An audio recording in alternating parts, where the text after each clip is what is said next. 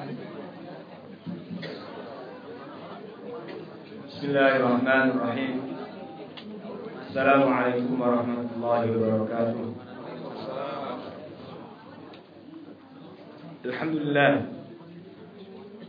Alhamdulillahi rabbil alamin. Wassalatu wassalamu ala asyrafil anbiya'i wal mursalin, nabiyyina Muhammadin wa ala alihi wa sahbihi wa man tabi'ahum bi ihsan ila yaumiddin. Amma ba'd. Faqala ta'ala fi kitabil karim, a'udzu billahi minasyaitonir rajim.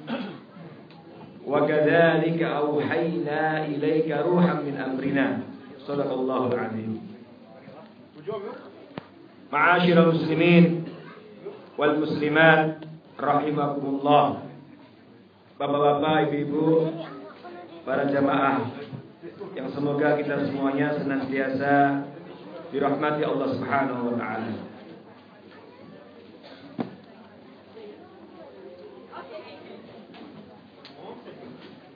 Kalau saya tanya, siapa di antara kita yang mau tinggal di kuburan?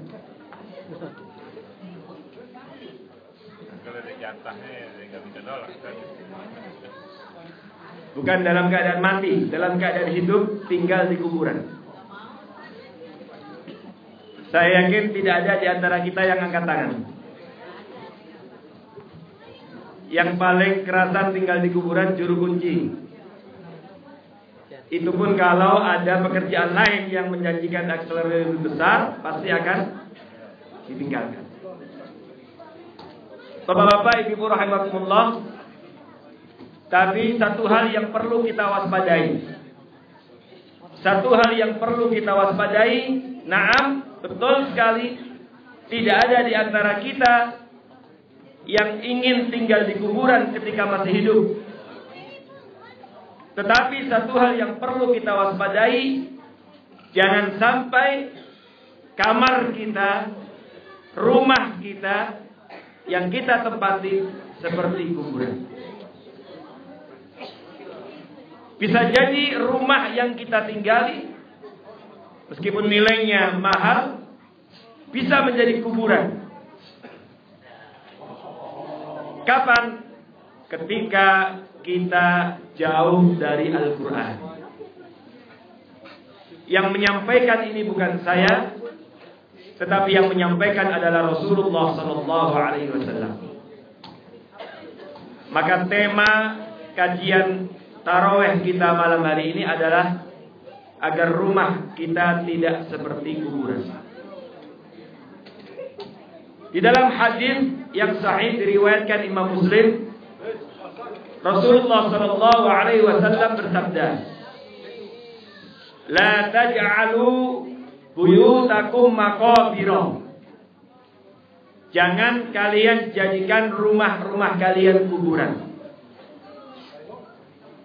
Jangan kalian jadikan rumah-rumah kalian kuburan.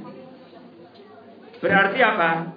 Ketika Nabi menasihati kita, jangan sampai rumah kita jadikan kuburan. Bisa jadi kalau kita tidak perhatikan nasihat Nabi ini, rumah kita bisa seperti kuburan. Apa kata Nabi? Beliau melanjutkan, "Inna syaitan yanfiru minal baitil ladzi tuqra'u fi suratul Baqarah." Sesungguhnya syaitan lari dari rumah yang dibacakan surat Al-Baqarah, yang dibacakan Al-Quran. Makanya bapak-bapak, ibu-ibu kalau pindah rumah, ngontrak rumah baru, atau pindah rumah baru, atau menempati kamar baru, bacakan surat Al-Baqarah. Ramaikan dengan Al-Quran. Maka insya Allah ketika itu rumah kita tidak seperti kuburan. Pertanyaannya, bagaimana atau mengapa Rasulullah SAW menyamakan rumah yang jauh dari Al-Quran seperti kuburan? Ayat 52 dari surat Asy-Syura, surat ke-42 yang tadi saya baca di muqaddimah, menegaskan tentang itu. Allah Subhanahu wa taala berfirman, "Wa kadzalika auhayna ilaika ruhan min amrina." Dan demikianlah kami wahyukan kepadamu ruhan. Ruh min amrina, atas perintah kami. Para ulama tafsir termasuk Imam Ibnu Katsir dan yang lainnya, jumhur mufassirin, mayoritas ulama tafsir menafsirkan ruhan di sini adalah Al-Qur'an. Maka berarti ayat ini memiliki makna, dan demikianlah kami wahyukan kepadamu Muhammad Al-Qur'an atas perintah kami. Bapak-bapak, ibu-ibu rahimakumullah, melalui ayat ini kemudian kita ketemu korelasi antara ayat ini dengan apa yang disabdakan oleh Rasulullah SAW tadi. Mengapa Nabi SAW menyamakan rumah yang ditinggali oleh manusia bisa seperti kuburan? Karena ternyata di antara nama Al-Quran adalah ruh. Di antara nama Al-Quran adalah ruh. Al-Quran memiliki banyak nama. Ada Al-Huda, Al-Zikr, ada Al-Furqan, Al-Kitab. Banyak sekali namanya. Salah satu nama dari Al-Quran adalah Ar-Ruh. Maka ini memberikan pemahaman kepada kita. Melalui ayat ini Allah Subhanahu wa ta'ala ingin menegaskan bahwa ketika manusia hidup di dunia jauh dari Al-Quran, maka ia tak lebih seperti seonggok daging yang berjalan di muka bumi tanpa roh. Harusnya menakutkan apa tidak, Bu? Harusnya menakutkan apa tidak orang tanpa roh? Harusnya menakutkan. Maka ketika ia tinggal dalam satu rumah, kalau terdiri dari bapaknya, ibunya, anaknya, semuanya jauh dari Al-Quran, maka tak lebih mereka adalah mayit-mayit yang berjalan di muka bumi. Sehingga ketika tinggal di rumah, rumahnya seperti kuburan. Karena para penghuninya hidup tanpa roh, hidup tanpa Al-Quran. Di dalam Al-Quran, bapak-bapak, ibu, kata roh itu punya 3 makna. Nah, ini penting belajar tafsir. Kalau kita nggak belajar tafsir, semua ayat tentang roh diartikan sama. Pertama, ada roh yang kita sering artikan dengan nyawa itu. Wa yas'alunaka 'anir ruh, qulir ruhu min amri rabbi.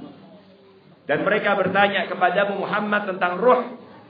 Nabi ketika ditanya itu beliau diam. Turunlah ayat ini. Allah sampaikan, "Qul," katakan Muhammad, urusan roh itu urusanku, urusan Allah, bukan urusanmu. Yang tahu hanya Allah. Nah, itu roh. Yang kedua, roh dalam Al-Quran punya makna. Ada yang tahu apa? Pak Rubi nyiapin hadiah nanti insyaallah. Yang kedua, ada yang tahu? Ar-Ruh dalam Al-Quran punya arti malaikat Jibril. Nazala bihir ruhul amin. Tanazzalul malaikatu warruhu fiha biizni rabbihim min kulli amr. Surat Al-Qadr. Pada malam Lailatul Qadar turunlah malaikat berbondong-bondong memenuhi bumi Allah, termasuk warruhu fiha. Roh di situ siapa? Jibril, malaikat Jibril. Nazala bihir ruhul amin. Adalah ar-ruh al-amin adalah malaikat Jibril. Dan roh yang ketiga artinya apa?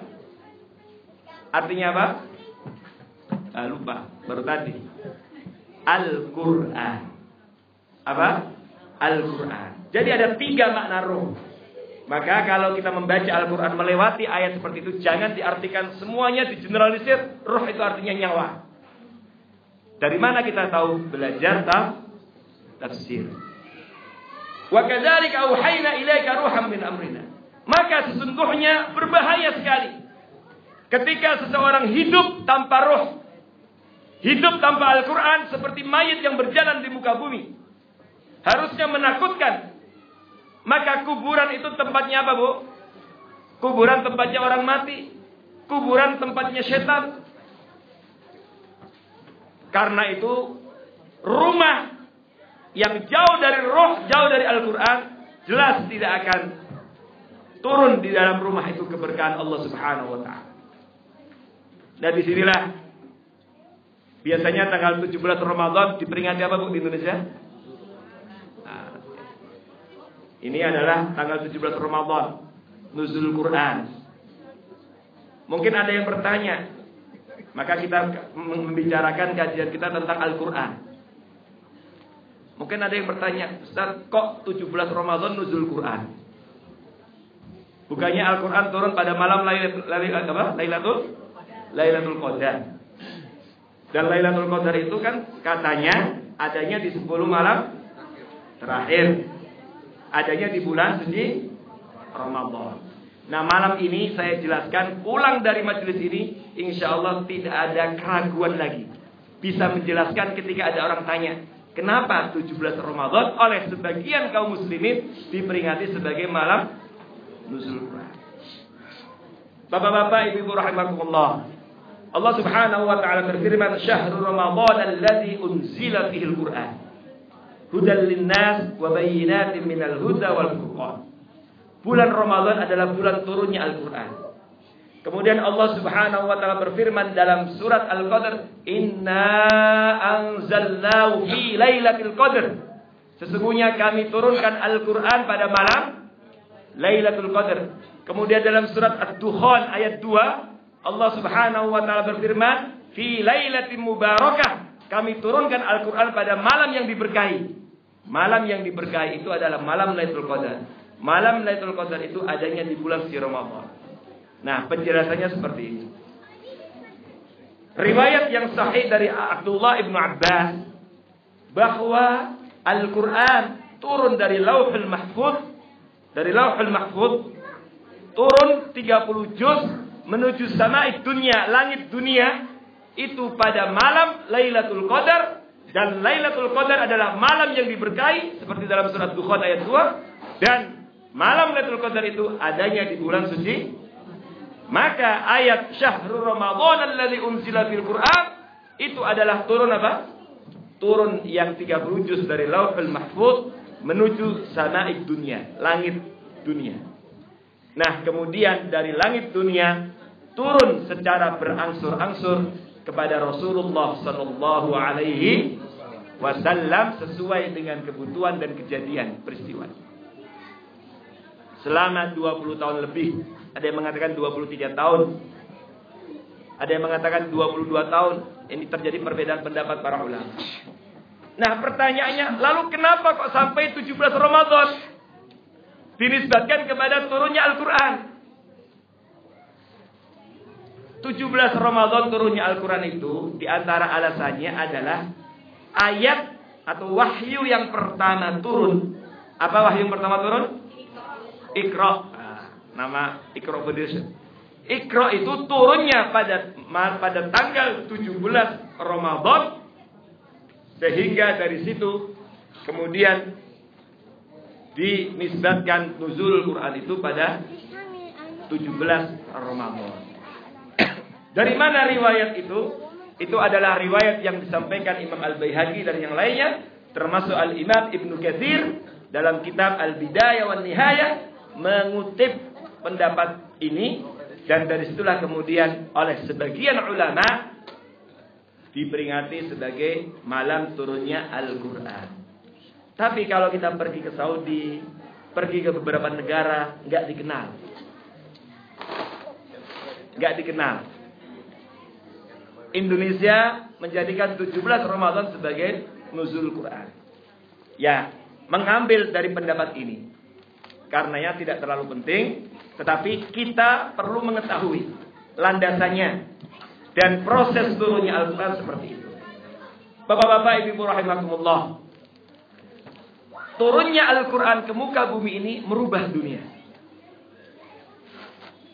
Sebelum Al-Quran turun, bagaimana keadaan dunia? Dunia dalam gelap gulita, dalam zulumat. kegelapan moral, kegelapan akhlak, kegelapan ideologi, kegelapan kehidupan rumah tangga, kegelapan kehidupan sosial, kegelapan kehidupan politik. Bahkan sebelum turunnya Al-Quran, bangsa Arab, masyarakat Arab gak pernah dikenal dalam sejarah. Naam, diketahui ada eksistensinya, tetapi mereka termarginalkan, terpinggirkan. Tidak pernah diperhitungkan dalam percaturan dunia. Bangsa yang populer, dominan waktu itu adalah Parsia dan Romawi. Tapi subhanallah, apa yang terjadi dengan turunnya Al-Quran? Setelah Al-Quran turun, kemudian Rasulullah SAW bersama dengan para sahabat mampu merubah dunia. Bahkan kemudian mereka mampu menjadi pengendali.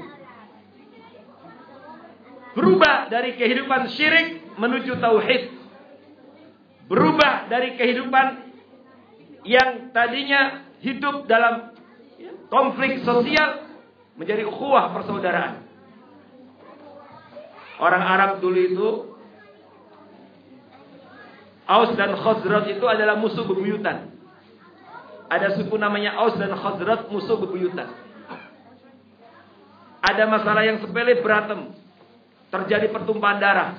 Makanya ketika sudah dikenalkan dengan Al-Quran, kemudian mereka beriman, maka mereka menjadi mukmin yang hakiki. Maka ketika ada masalah, hampir pernah terjadi di antara dua kabilah ini mau perang lagi. Ingat masa lalunya. Ini yang menjadi latar belakang turunnya ayat wa'tasimu bihablillahi jami'an wa la tafarraqu. Ayat dalam surat Al-Imran ayat 100 itu. Itu ayat turun untuk mengingatkan mereka, sampai akhirnya mereka menangis di hadapan Rasulullah SAW karena sudah menghunuskan pedang, mau berantem lagi. Karena dulu mereka sebelum Islam, sebelum mereka menjadi ahlul Quran, mereka adalah musuh bebuyutan. Konflik sosial terselesaikan dan menjadi sahabat, menjadi ukhuwah bersaudara bil Quran. Oleh karena itu, ma'asyiral muslimin rahimakumullah, momentum ketika kita menyadari, memahami Al-Quran turun sebagai petunjuk ini harus dihidupkan. Dan caranya adalah bagaimana kita berusaha secara lebih maksimal menjadi ahlul Quran. Sampai menjadikan Al-Quran sebagai wird dan yaumiyan. Ahlul Quran itu adalah orang yang menjadikan Al-Quran sebagai wird dan yaumiyan. Wirid harian. Seperti program Odon, itu saya kira bagus, bagian salah satu upaya. Dan dulu salafun saleh mereka menjadi terbaik karena hari-harinya tidak pernah sepi dengan Al-Quran.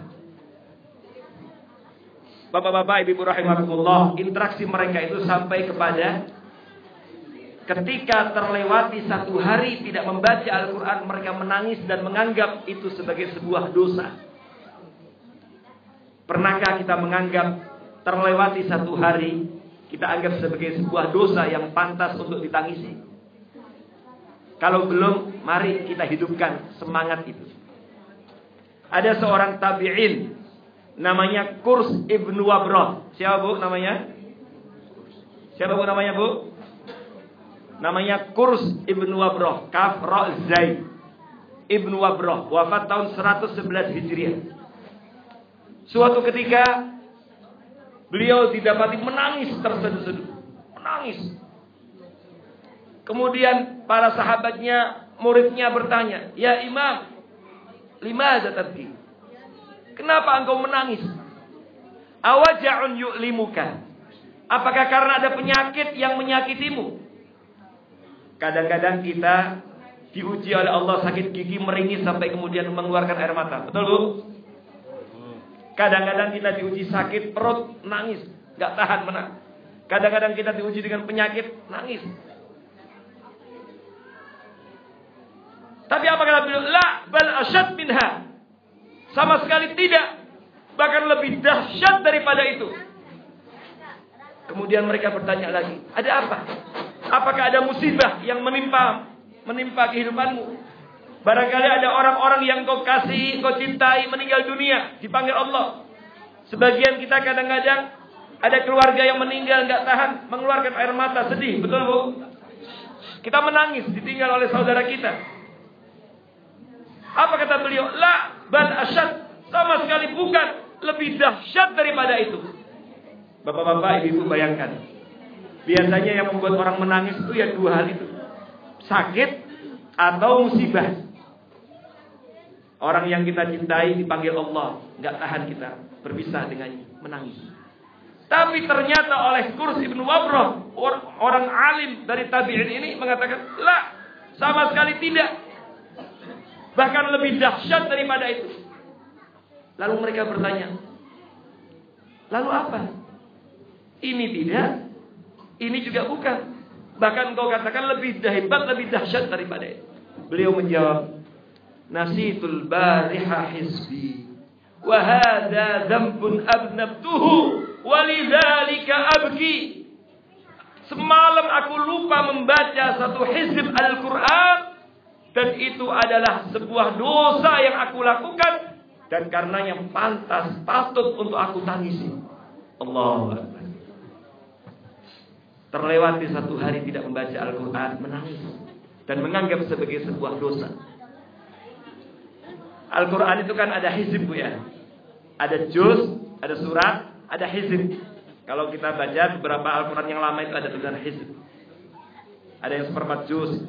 Nah dulu salafun saleh biasa punya rutin. Kayak sekarang mungkin odot. Pertanyaannya, pernahkah kita terlewati satu hari tidak membaca Al-Quran kemudian menganggap itu kita anggap sebagai sebuah dosa? Kalau kita sampai merasakan seperti itu, luar biasa. Dan begitulah bapak-bapak ibu rahimakumullah, salafun saleh dulu hari-harinya selalu diramaikan, lesannya selalu basah oleh Al-Quran. Makanya para ulama mengatakan, termasuk Imam Nawawi, seorang muslim kalau 40 hari belum khatam Quran itu dosa. Ada yang mengatakan dosa. Nah, kalau odot berarti khatam berapa? 30 hari. Masya Allah, luar biasa. Al-Quran, ada sebagian ulama mengatakan paling tidak maksimal seorang muslim itu menghatamkan Quran 40 hari. Ustaz, bagaimana kalau khatam 3 hari? 3 hari di luar Ramadan makruh. Makruh itu dibenci, tidak diharapkan. Tapi di bulan suci Ramadan, karena Ramadan adalah keistimewaannya syahrul Quran, maka berlomba-lomba memperbanyak khataman Quran di bulan Ramadan bagus. Dan itu yang dilakukan salafun saleh. Sayyidina Utsman 7 hari sekali khatam di bulan Ramadan. Ada yang 3 hari. Qatadah 3 hari. Kemudian juga yang lain sama. Imam Syafi'i di bulan suci Ramadan sampai khatam 60 kali. Kalau 60 kali berarti sehari berapa? Sehari berapa? 2 kali. Barangkali kita membayangkan, mana mungkin itu kita, mengukurnya kita. Di beberapa daerah di kita itu, saudara-saudara kita yang hufaz itu biasa khataman dari pagi sampai asar khatam Quran. Artinya apa? Bisa. Karena memang itu fokus. Dan ulama-ulama dulu menghatamkannya di bulan Ramadan. Selain tilawah, mereka menghatamkan dalam sholat mereka. Dan ini masih dilestarikan di Masjidil Haram, Masjid Nabawi. Juga di Indonesia, alhamdulillah ada beberapa masjid masih melestarikan. Saya tinggal di Gresik, di Masjid Dayu, kecamatan saya, sampai hari ini terus. Dulu kita waktu di pesantren, cuman gantian 3 orang imam. Setiap malam 1/4 juz. Mulai besok gimana 1/4 juz? Jadi 1/4 juz, khatam. Maksudnya, kalau kita belum mampu seperti itu, paling tidak hari-hari kita memang di bulan Ramadan ini memang harus selalu dimakmurkan dengan Al-Quran. Rumah-rumah kita harus dimakmurkan dengan Al-Quran. Dan hadirkan perasaan sampai menganggap sebagai sebuah dosa ketika terlewati 1 hari tidak membaca Al-Quran. Kalau hadir perasaan itu, hadza huwa ahlul Quran. Yang terjadi pada saudara kita, masyarakat kita, banyak di antara mereka 2 hari, 3 hari, sepekan Al-Quran tidak dibaca masih bisa tertawa. Kalau kondisi seperti itu, bagaimana keluarganya akan diberkahi Allah? Kalau masyarakat kita kondisi seperti itu, bagaimana kemudian diberkahi oleh Allah Subhanahu wa taala? Kalau bangsa kita seperti itu, bagaimana akan menjadi baldatun thayyibatun wa rabbun ghafur? Maka kebaikan bada'at minal Qur'an. Al-khairiyah, kebaikan itu dimulai dari Al-Qur'an. Khairukum man ta'allama al-Qur'an wa 'allama.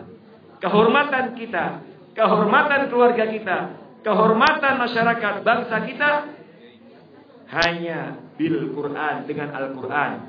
Wa innahu la dzikrul laka wa liqaumika wa sawfa tus'alun, kata Allah. Dan sesungguhnya Al-Qur'an itu sungguh-sungguh merupakan penghormatan bagimu. Para ulama tafsir mengatakan la dzikrul laka ay la syarafun laka. Maksudnya adalah la syarafun laka, penghargaan, penghormatan.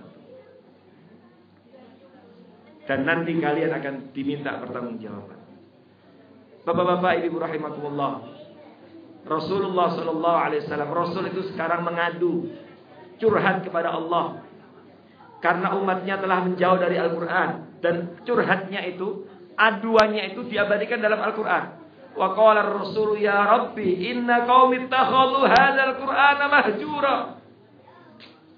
Rasul mengadu kepada Allah, ya Rabbi, wahai Tuhanku, inna qaumi ittakhadhu, sesungguhnya kaumku telah menjadikan Al-Qur'an ditinggalkan. Al-Imam Ibnu Qayyim rahimahullah menafsirkan hajrul Qur'an, meninggalkan Al-Qur'an, adalah tidak menjadikan Quran sebagai wirid harian, tidak pernah dibaca, tidak pernah ditingkatkan hafalannya, tidak pernah dicoba untuk ditadaburi, dipelajari apa yang dibacanya sehingga bisa menikmati kelezatan dalam membaca Al-Quran. Makanya belajar tafsir penting, memahami ayat demi ayat itu penting, bapak-bapak ibu rahimakumullah. Al-Imam At-Tabari, Syekhul Mufassirin, gurunya para ulama tafsir, yang kitab tafsirnya merupakan Ummut Tafasir, induknya kitab tafsir. Dan kitab tafsirnya adalah kitab tafsir pertama yang muncul di jagat raya ini, lengkap 30 juz. Namanya Imam At-Tabari, Ibnu Jarir At-Tabari, atau dikenal tafsirnya dengan Tafsir At-Tabari. Wafat 313 Hijriah. Kitabnya adalah dikenal sebagai Ummut Tafasir, induknya kitab tafsir. Seluruh ulama tafsir berhutang budi kepada beliau. Imam Ibnu Katsir banyak mengutip dari Tafsir At-Tabari. Beliau mengatakan dalam muqaddimah pengantar kitab tafsirnya, beliau mengatakan begini: Ajib tu liman qara al-Qur'an. Saya heran dengan orang yang banyak membaca Al-Qur'an. Semangat membaca Al-Qur'an, semangat untuk menghatamkan Qur'an. Saya heran kepada mereka yang rajin membaca Al-Qur'an, rajin menghatamkan Qur'an, walam ya'lam ta'wilah, tapi tidak pernah berusaha untuk mentadaburi, tidak pernah berusaha untuk belajar memahami apa yang dibaca, tidak ada peningkatan. Maka odot penting, tapi nanti one day one tadabbur one ayat, one day hifdz one ayat, one day tadabbur one ayat, tingkatkan. Kata beliau, ajib, heran aku, orang yang rajin membaca Al-Quran tapi tidak pernah berusaha untuk mempelajari, memahami maknanya, memahami tafsirnya. Apa kata beliau? Fakaifa yatalazzat bi tilawati, bagaimana akan bisa merasakan kelezatan membaca kalau tidak pernah berusaha untuk mempelajari, memahami. Maka ulama-ulama kita dulu kalau melewati ayat yang berisi rahmat menangis, ketika melewati ayat-ayat azab menangis. Kenapa? Karena mereka merasakan, menghadirkan dirinya dalam ayat itu. Dan inilah yang disampaikan oleh Syekh Muhammad Iqbal. Kalau kita membaca Al-Quran, iqra'ul Quran ka'anna unzila alaik. Hadirkan ketika kita membaca Al-Quran, hadirkan diri kita dalam ayat itu. Jadi kalau membaca ayat tentang orang kafir, innal ladzina kafaru sawa'un 'alaihim a'anzartahum am lam tunzirhum la yu'minun. Jangan bicara, jangan bilang, itu kan bukan saya, itu orang kafir. Ada sebagian orang kalau dijali, ini loh ayat Quran, Oh, tapi kan ini ayatnya bukan untuk kita, untuk orang kafir.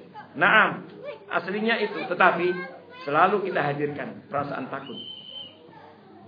Karena ketika Allah menyampaikan kriteria orang kafir, kriteria orang munafik untuk diwaspadai. Sebab siapa saja yang mengikuti jejak mereka, maka masuk dalam ancaman yang sama. Maka Syekh Muhammad Iqbal mengatakan Iqra'ul Quran ka'annahu unzila alaik. Maka sampai kemudian saya pernah cerita waktu itu, ada orang yang mau jihad kemudian dibacakan yang punya rumah membaca Al-Quran, kemudian dia sadar. Kenapa? Karena dia merasakan. Bahkan ada seorang ulama diberi gelar Qatilul Quran. Ada ulama dapat gelar Qatilul Quran. Apa Qatilul Quran itu? Dibunuh oleh Al-Quran. Maksudnya dibunuh Al-Quran bagaimana? Dia mentadaburi Al-Quran saking takutnya, sampai kemudian di saat mentadaburi Al-Quran itu kemudian dipanggil Allah Subhanahu wa taala. Jadi mati dalam keadaan hidup dalam naungan Al-Quran. Sehingga diberi gelar Qatilul Quran. Artinya kita hadirkan. Maka bagaimana kita bisa merasakan kelezatan membaca ayat Allah kalau kemudian kita tidak pernah berusaha untuk memahami. Nah, inilah interaksi yang harus terus kita tingkatkan. Maka Rasul mengadu kepada Allah karena kaumnya telah meninggalkan Al-Quran. Mudah-mudahan dengan memahami bahwa Ramadan sebagai bulan turunnya Al-Quran, kita jadikan momentum Ramadan ini sebagai awal dan titik tolak untuk kembali kepada Al-Quran, dan untuk kemudian meningkatkan interaksi kita dengan Al-Quran. Dan mudah-mudahan keluar dari Ramadan, hubungan kita dengan Al-Quran tetap mesra. Kalaulah turun kuantitasnya, bacaannya, tidak ada masalah. Tetapi selalu kita kobarkan semboyan syiar tiada hari tanpa membaca Al-Quran. Selalu kita keluarkan syiar tiada hari tanpa membaca Al-Quran. Bahkan setelah Ramadan, syiar kita adalah menganggap sebagai sebuah dosa ketika melewati satu hari tidak membaca Al-Quran, dan pantas untuk kita tangisi. Inilah dosanya Ahlul Quran. Menganggap satu dosa ketika terlewati satu hari tidak membaca Al-Quran, dan itu menunjukkan al-yaqظah ar-ruhiyah, adanya kebangkitan spiritual, adanya kebangkitan keimanan dalam hati seorang. Sebaliknya, kalau seseorang sepekan, sebulan, 2 bulan tidak membaca Al-Quran, kok sama sekali tidak pernah merasa dosa, jauh dari Al-Quran kok tidak pernah merasa dosa, justru ini berbahaya. Hatinya telah keras. Afala yatadabbarun Al-Quran am ala qulubin aqfaluha. Tidakkah mereka mentadabburi Al-Quran, ataukah hati mereka telah terkunci? Berarti orang yang seperti itu hatinya telah dikunci oleh Allah Subhanahu wa taala. Semoga momentum Ramadan ini menyemangati kita untuk menjadi ahlul Quran. Kita makmurkan rumah kita dengan Al-Quran, dan kita didik anak kita untuk menjadi ahlul Quran. Dan mudah-mudahan dengan demikian nanti kita semuanya mendapatkan syafaat dari Al-Quran. Iqra'ul Quran fa innahu ya'ti yaumal qiyamati syafi'an li ashabi. Bacalah Al-Quran, sesungguhnya Al-Quran nanti pada hari kiamat akan menjadi syafaat bagi orang yang rajin membacanya, menghafalnya. Bahkan kita gak boleh puas dengan hafalan yang ada, kita harus tingkatkan. Kenapa? Karena nanti derajat seseorang di surga sesuai dengan hafalannya. Yuqalu li sahibil Quran, dalam hadis sahih, yuqalu li sahibil Quran, nanti akan dikatakan kepada ahlul Quran, Iqra wa rattil kama kunta turattil fid dunya. Bacalah, tartilkanlah sebagaimana engkau telah mentartilkan Al-Quran di dunia. Diberikan penghargaan oleh Allah. Apa kata Allah? Fa inna manzilataka 'inda akhiri ayatin taqra'uha. Sesungguhnya kedudukanmu, derajatmu di surga itu adalah pada ayat terakhir yang engkau baca, engkau hafal. Jadi kalau hafalannya tahun 2013, 2014 kok masih juz amma saja, ya derajatnya surganya seperti itu. Maka kita naikkan derajatnya, tambah juz berikutnya. Jangan jus strawberry saja. 29, 28, terus nambah. Artinya ada program. Bapak-bapak, ibu rahimakumullah, kalau hari ini, mulai hari ini kita komitmen setiap hari menghafal satu ayat, insya Allah 6.666 hari ke depan kita semuanya jadi hafidz-hafidhah. Kalau setiap hari kita komitmen membaca 3 ayat, kurang dari 3 tahun kita semuanya menjadi hafidz-hafidhah. Kalau setiap hari kita menghafal satu lembar halaman, menghafal satu halaman, insya Allah tahun 5 bulan kita akan jadi hafidz-hafidhah. Jadi maunya berapa tahun lagi kita menjadi hafidz-hafidhah? Mari kita targetkan dari sekarang. Wallahu a'lam bishawab. Qul qawli hadza astaghfirullah wa lakum. Assalamualaikum warahmatullahi wabarakatuh. Ya, silakan ibu, bapak yang mau tanya, silakan.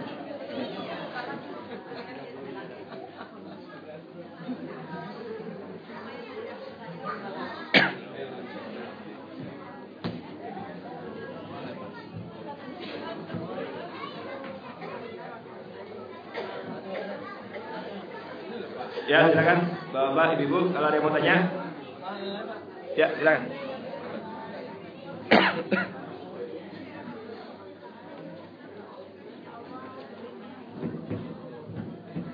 Assalamualaikum warahmatullahi wabarakatuh. Assalamualaikum warahmatullahi wabarakatuh.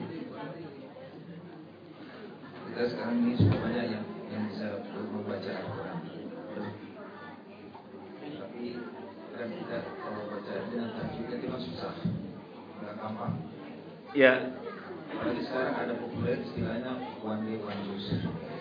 Mereka tuh mengejar waktu, apa secepat-cepatnya bisa menghafal sampai satu. Tapi kemungkinan tidak menggunakan tajwid. Itu masih bisa diterima atau tidak? Baik, terima kasih. Bapak-bapak, ibu rahimakumullah, ya. Dalam ilmu tajwid itu ada istilah lahan. Ada lahan khafi, lahan jali. Jadi membaca Al-Quran itu kriteria yang terbaik adalah waratil Quran tartila. Tartil. Waratil Quran tartila. Apa itu tartil? I'taqul kulli harfin haqqah. Yaitu memberikan hak setiap huruf sesuai dengan makhrajnya. Haknya.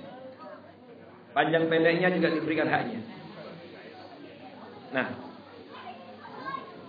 bagaimana orang tahu, tetapi kadang-kadang dia membaca agak cepat, selama tidak jatuh kepada lahan jali.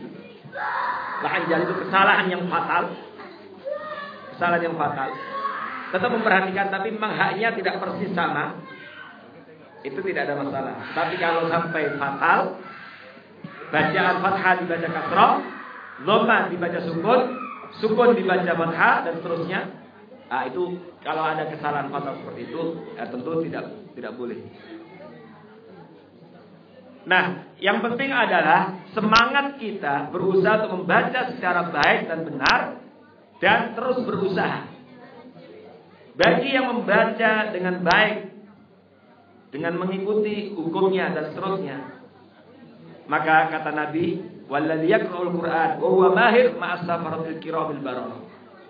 Orang yang membaca Al-Qur'an dan mahir, mengetahui panjang pendeknya, makhrajnya sesuai dengan, maka dia dikumpulkan, diberikan penghargaan bersama dengan malaikat-malaikat pilihan. Kalau ruang duduk itu tamunya itu dia double VIP. Ma'as safaratil kiramil bararah. Kalau bersama dengan malaikat pilihan berarti ya di surga. Walladzi yatata'ta, walladzi yaqra'ul Qur'an wa yatata'ta, dan orang yang membaca Al-Qur'an tapi yatata'ta. Ya, yatata'ta. Yatata'ta itu geratul-geratul bahasa Inggrisnya. Terbata-bata. Yatata'ta. Jadi masih kagok, masih ini. Tapi punya semangat terus belajar, falahu ajron. Tetap dia dapat 2 pahala. Inilah nikmatnya membaca Al-Qur'an, beda dengan baca Quran. Membaca Al-Quran jelas dapat apa?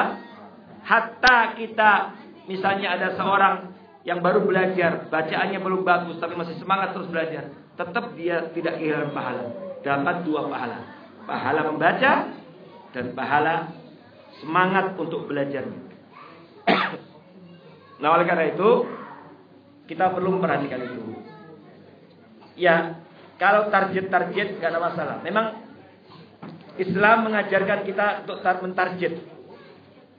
Termasuk Rasulullah SAW dengan malaikat Jibril itu kan ada target. Ketika Ramadan gini beliau setiap malam tadarusan dengan malaikat Jibril. Targetnya tahun pertama 1 kali khatam. Begitu tahun terakhir dalam Sahih Bukhari disebutkan, tahun terakhir ketika Nabi wafat, Ramadan terakhir beliau khatam 2 kali. Berarti target tahun berikutnya berapa? 1 hari 2 juz. Sehingga khatam 2 kali.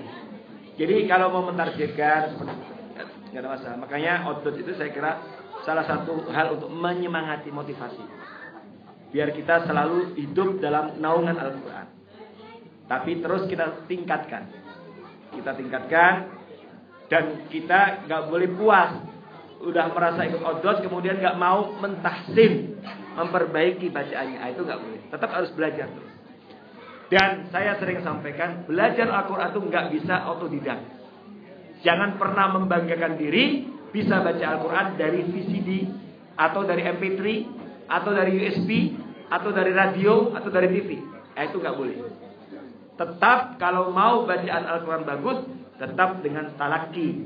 Kenapa? Karena Nabi pun talaki dengan malaikat Jibril, dan kemudian Nabi mentalakikan Al-Quran kepada para sahabat, dan sahabat mentalakikan kepada tabi'in, dan seterusnya.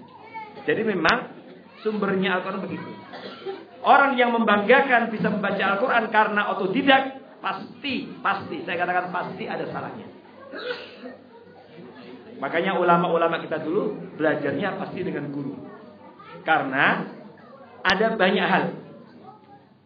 Dilihat dari sisi makhrajnya, kemudian inzibatnya, disiplinnya, kemudian juga ya, karena Al-Quran ini memang harus itu. Oleh karena itu tetap harus dengan guru. Ya, bahwa untuk menyempurnakan sudah belajar dengan guru, didampingi dengan tape, Quran digital dan seterusnya, nggak ada masalah. Itu kan untuk pendamping. Tetapi jangan pernah menganggap itu sebagai guru kita dan mencukupkan diri dengan itu. Maka harus tetap talaki. Karena dari sana, dari sononya seperti itu. Rasulullah SAW talaki kepada malaikat Jibril, dan sahabat talaki kepada Rasulullah SAW, tabi'in talaki kepada sahabat dan seterusnya. Wallahu a'lam. Jadi insyaallah tidak dosa kalau memang masih tetap semangat belajar. Akan menjadi dosa kalau tahu itu kesalahan fatal terus dilanjutkan. Kesalahan fatal itu adalah seperti merubah huruf atau merubah harokat telah hendak. Nah, wallahu a'lam. Nah. Ya, silakan. Ada lagi?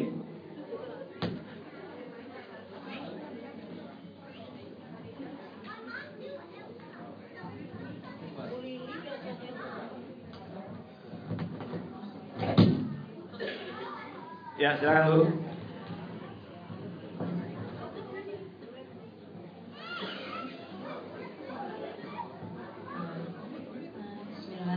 Ustaz, ada pertanyaan di depan. Ya. Kan orang yang kalau wanita yang sedang berhalangan, teman ini pernah membaca bahwa ada pendapat para ulama ketika seorang wanita sedang berhalangan maka ia sudah boleh membaca Al-Quran. Nah, ketika di bulan Ramadan ini dia ingin berusaha khatam Al-Quran, kemudian dia mengambil pilihan membaca Al-Quran, Ustaz, yang ada terjemahannya.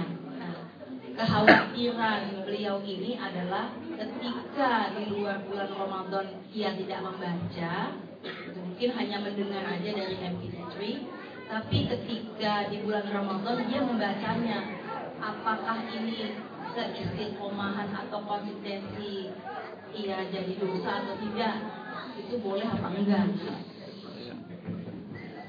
Terima kasih. Allah Subhanahu wa taala berfirman, la yamassuhu illal mutahharun. Dan para ulama menafsirkan ayat ini tidak boleh menyentuhnya kecuali orang-orang yang suci. Itu termasuk diantaranya perempuan yang halangan, nggak boleh. Jadi masuk di dalam ayat ini semuanya. Oleh karena itu, pendapat yang kuat dalam urusan ini adalah bahwa memang dihindari untuk membaca Al-Quran bil mushaf. Tetapi kalau membaca Al-Quran sebagai zikir, kan ada ayat-ayat Al-Quran untuk zikir atau doa, atau dia seorang hafidz yang punya tanggung jawab untuk murojaah, maka dia gunakan sebagai wirid yaumi karena dia sudah wiridnya seperti itu tanpa meminta mushaf, itu gak apa-apa. Atau juga para ulama ada yang membolehkan terpaksa bagi mahasiswi yang harus belajar dengan membawa Al-Quran, maka disarankan jangan mushaf yang tanpa terjemah, tapi mushaf yang ada terjemahnya atau tafsir, karena di situ dominan tafsirnya atau terjemahnya. Itu bagi mahasiswi yang terpaksa karena dia harus belajar, gak mungkin ketika ujian misalnya atau ini kemudian bilang sama dosennya, Ustaz, mohon maaf saya gak masuk atau saya gak ikut ujian karena berhalangan. Kan gak boleh. Nah, bagi orang yang seperti itu kondisinya terpaksa. Oleh karena itu, saya lebih menyarankan kita jangan memaksakan diri meskipun ini bulan Al-Quran, tetapi kita coba menghidupkan kesempurnaan bulan ini dengan amaliyah yang lain dan tidak masuk dalam amalan yang nanti menjadi perdebatan debatable di antara para ulama. Kalaulah ada yang membolehkan, khawatir itu. Kecuali tadi itu, dia orang yang hafid khawatir lupa dengan hafalannya terlalu lama, maka dia murojaah sebagai zikir, wirid yaumi, sebagai doa. Tapi kalau tadi ngejar target untuk khatam, itu nggak boleh. Kan dalam keadaan dia berhalangan, dia mengejar target itu yang nggak boleh. Ya. Yang dia harus terima itu ketentuan Allah. Selanjutnya dia bisa bayar ketika dia suci. Dan masih ada kesempatan. Semaksimal-maksimalnya perempuan kan menurut Imam Syafi'i hanya 15 hari. Umumnya seminggu. Maksimal 15 hari. Umumnya seminggu, berarti kalau seminggu masih ada 23 hari. Masih ada 3 pekan. Nah, 3 pekan itu yang dikejar. Itu jauh lebih mulia daripada dia diberikan ketentuan oleh Allah untuk tidak wajib sholat, tidak wajib puasa, dan tidak boleh menyentuh Al-Quran. Kemudian dia memaksakan untuk menghatamkan Al-Quran sementara dalam kondisi seperti itu. Jadi tadi itu adalah kondisi terpaksa. Oleh karena itu nggak boleh, jangan memaksakan untuk mengejar target. Kejar targetnya pada saat dia suci. Insya Allah dengan demikian kita akan keluar dari perdebatan tadi. Karena pendapat yang kuat adalah la yamassu ilal mutahharun. Itu adalah diantaranya masalah itu. Oleh karena itu saya lebih menyarankan nggak usah baca. Kalau toh dia mau amal soleh yang lain, daripada dia paksakan membaca sementara dalam kondisi seperti itu. Jadi nanti ketika dia dalam keadaan suci, ya udah itu. Wallahu a'lam. Ya.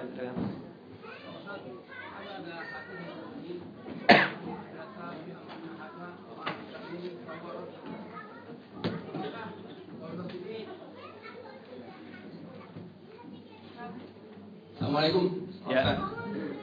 Kan ada hadis yang berbunyi man ahdatsa fi amrina hadza ma laysa minni fa huwa raddun. Kalau siapa yang mengadakan sesuatu yang itu tadi dari nabi, maka itu akan ditolak. Apakah udos ini termasuk tertolak atau bagaimana Pak Ustaz? Bagaimana gitu? Ya, terima kasih. Yang dilakukan dalam udud itu kan adalah salah satu cara untuk menyemangati membaca Al-Quran. Ya, caranya. Hadis tadi benar, sahih, ada di Arba'in Nawawi. yang dimaksud di situ wawaradun itu adalah tidak sama sekali tidak ada. Justru kalau kita membaca hadis-hadis Nabi, perintah Al-Quran juga hadis Nabi, banyak sekali yang memerintahkan kita untuk banyak membaca Al-Quran. IQRO Al-Quran fa innahu ya'ti yaumil qiyamati syahidun khairukum man ta'allama Al-Quran wa 'allama. Nabi tidak menjelaskan membacanya itu harus di kampus, harus di masjid, harus di rumah. Membacanya itu bersama-sama atau sendirian atau bagaimana. Itu tidak ada rincian secara detail. Tapi itu adalah perintah membaca dan memperbanyak membaca Al-Quran secara umum. Nah maka ini kan gerakan melihat masyarakat jauh dari Al-Quran, kemudian ingin menghidupkan kembali supaya masyarakat kembali kepada Al-Quran. Jadi kita melihatnya semangatnya itu, bukan membuat sesuatu yang baru sehingga tidak menjadi bid'ah. Sesuatu yang baru itu kalau ada hubungan dengan agama, menganggap itu bahwa kecuali kalau begini, bahwa masuk odot adalah wajib, yang tidak menjadi anggota odot adalah dosa. Ya itu baru, ya itu nanti jadi bid'ah. Itu baru jadi bid'ah. Tapi ini kan komunitas, sama seperti kita berorganisasi, hanya komunitas organisasinya ini masing-masing semangat untuk membaca, membacanya dibagi. Nah, saya kira itu semangat yang bagus, ya kita perlu apresiasi. Hanya saya sering sampaikan, ini tidak segala-galanya. Ini harus dijadikan sebagai titik tolak untuk interaksi yang lebih meningkat lagi dengan Al-Quran. Nah, itu. Jadi begitu. Jadi ini media. Ini kan wasilah. Tujuannya sama. Tujuannya adalah supaya kita selalu hidup dengan Al-Quran. Wasilahnya boleh macam-macam. Maka wasilah ini bisa berubah-ubah, tidak ada masalah. Dan pada akhirnya kan kemudian masing-masing tetap punya target untuk khatam Al-Quran. Nah, mentarget khatam Al-Quran itu adalah bagian yang menjadi sunnah salafun saleh. Makanya kenapa Imam Nawawi dalam kitab Ahkam Hamalul Quran, Adab Hamalul Quran itu juga menjelaskan, hendaknya seorang dengan Al-Quran itu punya target. Kenapa ulama-ulama kita juga begitu? Ada target, ada yang khatam seminggu sekali, 10 hari, ada yang khatam sebulan sekali. Bahkan tadi seperti saya katakan, ada sebagian ulama, ini memang tidak sepakat semuanya, tapi sebagian ulama mengatakan, kalau seorang muslim melewati 40 hari belum khatam Quran, ada yang menganggap itu sebagai sebuah dosa, makruh. Tapi kalau khatam kurang dari 3 hari juga makruh. Khawatir tidak memberikan hak Al-Quran. Tapi di luar bulan Ramadan, dalam bulan Ramadan kata Imam Nawawi tidak apa-apa. Karena Ramadan diistimewakan Allah sebagai syahrul Quran. Jadi kita ambil semangatnya itu. Oleh karena itu, ya ini yang harus kita apresiasi semangatnya. Sama juga seperti sekarang muncul ide dari Kemenak, gerakan masyarakat Maghrib membaca Al-Quran. Saya kira itu positif. Tidak bisa kita katakan itu bid'ah. Tidak, itu kan sebenarnya wasilah saja. Semangatnya itu mengembalikan masyarakat kepada Al-Quran. Melihat anak-anak habis maghrib pada main keliaran, melihat acara TV yang bergentayangan habis maghrib mengganggu orang. Sementara dulu kita punya culture, habis maghrib orang biasa membaca Al-Quran. Ini rumah Yasinan, ini melulukan ini Ali Imronan, An-Nisa'at. Kita lihat rumah kaum muslimin dulu. Nah, sekarang kok mulai sepi, maka muncul ide gerakan masyarakat Maghrib membaca Al-Quran yang digagas oleh Kementerian Agama. Saya kira itu bagus untuk membiasakan. Jadi itu bukan bid'ah, tetapi dia wasilah. Tujuannya sama, ghayahnya. Nah, saya kira sama. Dan itu juga seperti itu juga. Dakwah juga perlu wasail itu bisa berubah-ubah. Tataghayyar wasail. Tujuannya sama. Ya kalau kita mencari ilmu, kalau ngikut seperti Nabi dulu ya kita harus naik onta, jangan naik mobil. Nah itu baru persis sama. Tapi kendaraan itu kan bisa berubah-ubah. Tapi tujuannya sama, hadir menuntut ilmu. Tujuannya sama, yang penting sholat jamaah. Mau jalan kaki, mau ini, mobil, naik motor, vario, naik ini, ngojek atau apa, itu. Mau naik onta, mau naik kuda, nah, itu urusan. Itu wasilahnya. Maka wasilah bisa berubah-ubah, tapi tujuan sama. Wallahu a'lam. Nah, Assalamualaikum.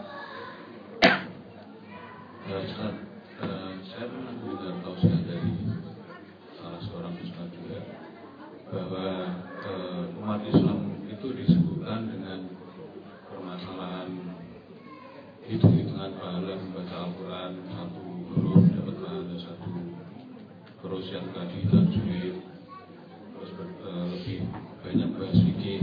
Padahal di dalam Al-Quran itu ada ayat kauniyah dan ayat kauniyah. Dan yang kauniyah ini lebih banyak, sangat lebih banyak daripada kauniyah. Tapi umat Islam berbahagi itu, juga umat Islam jauh tertinggal.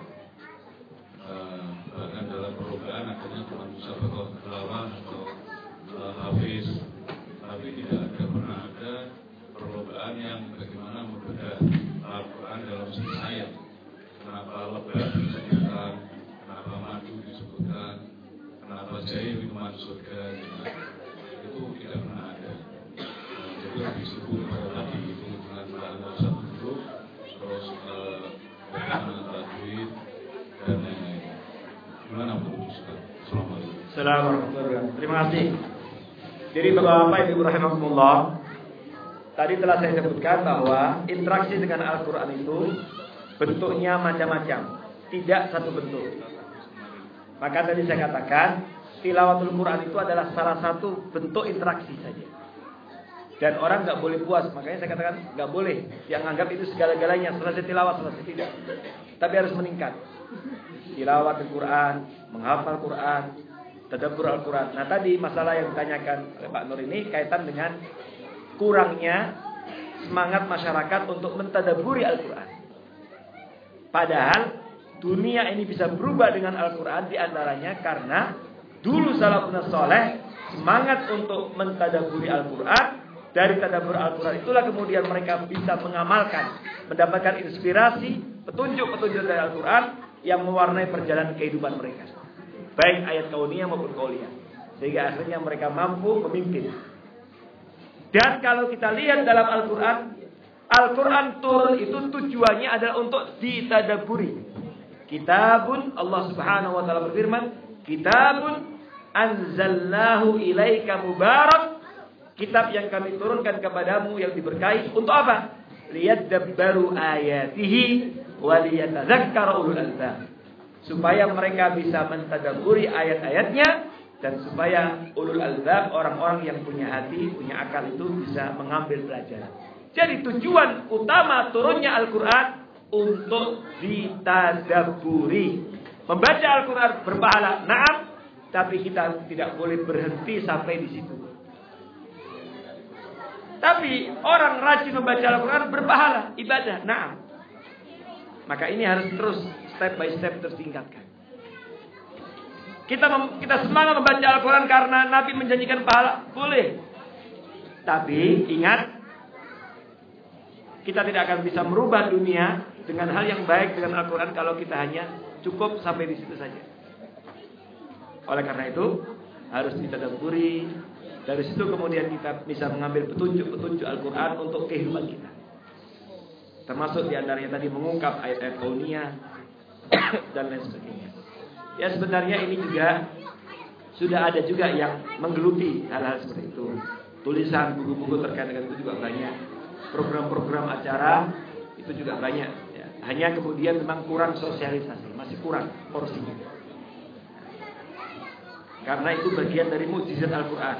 Mukjizat Al-Quran itu bisa dilihat dari sisi bahasa, tapi juga bisa dilihat dari al-i'jaz al-ilmi, yaitu mukjizat yang terkait dengan keilmuan ilmiah.